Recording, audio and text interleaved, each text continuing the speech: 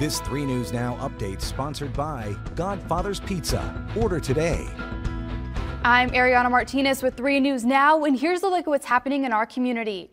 Tonight, many in the Omaha area are mourning the deaths of a father and son who were killed in yesterday's fatal accident on I-80 in Lincoln.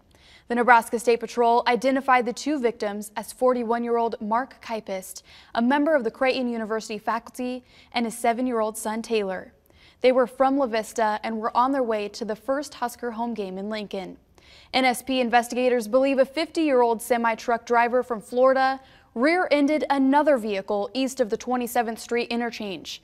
The driver, identified as Yorkwin Crawford, then continued driving westbound for more than a mile and struck several other vehicles west of the 27th Street interchange. Investigators believe speed and inattention were the primary causes of the crash. Crawford was arrested and charged with 2 counts of motor vehicle homicide. With a 3-day weekend comes a few changes to the regular trash day schedule. The Public Works Department in Omaha wants to remind residents that it will be observing the Labor Day holiday and there will be no collection of garbage, yard waste, or recyclables on Monday. Collection will be delayed by 1 day next week due to the holiday.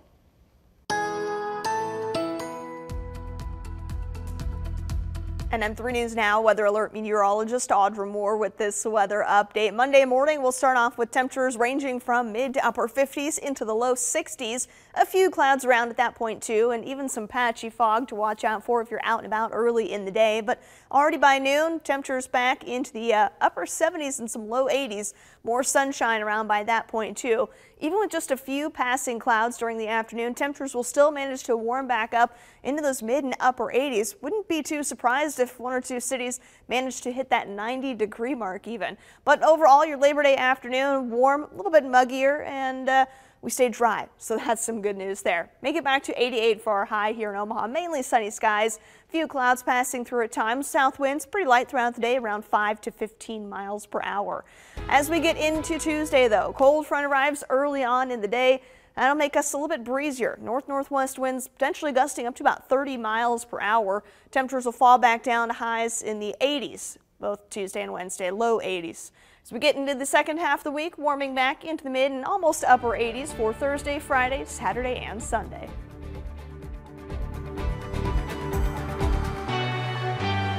Summertime. Celebrate summer, leave dinner to me. Nothing beats my bacon cheeseburger pizza, medium 1-topping pizza, and cinnamon streusel. Order my summer celebration feast, Godfather's Pizza. Do it.